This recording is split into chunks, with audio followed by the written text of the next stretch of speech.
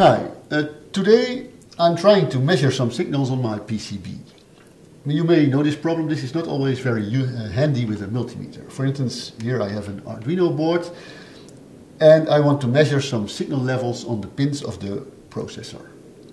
Okay, so I take my multimeter. First I have to find the ground. Well, in this case I already soldered a ground pin wire on the ground. So put my black lead on here and then start placing my probe on the tip, and I have to look on my multimeter to see it's apparently a 0. Okay, here what do we have here? 5, so that must be a 1. Oh, and then there is a slit of the pin. This is really annoying. It happens all the time with these probes.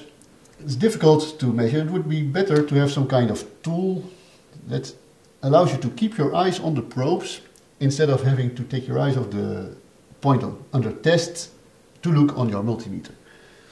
So this is exactly what we did. We designed a small tester, which we call the multi-tester. It's a level tester. Oops.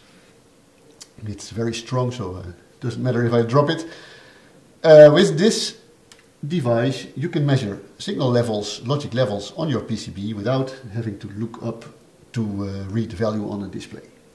Okay, I will connect it. It is powered from the device under test. This is why I took an Arduino, because it's handy. I put the 5 volts on 5 volts, the ground on ground. And now this is my test lead. If I place it on a pin, I don't know if you can hear it, we have a low beep, which means that the level here is low. If I place it on another pin, here we have a high beep, high frequency sound. This means that the signal level is high. Okay, it's very easy, just put the probe on the pin and listen to the sound.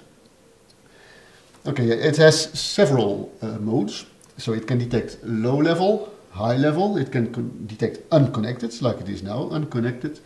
This means also open collector outputs that do not have a pull-up resistor or high impedance outputs or inputs.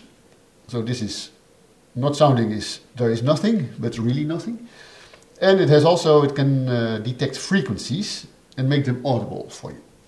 So in order to show you what it is capable of, I programmed the Arduino with a small sketch to create an output with a 0, an output with a 1 or a high level, an output with nothing or an input, if you like, unconnected, and a frequency. Okay, so here we go.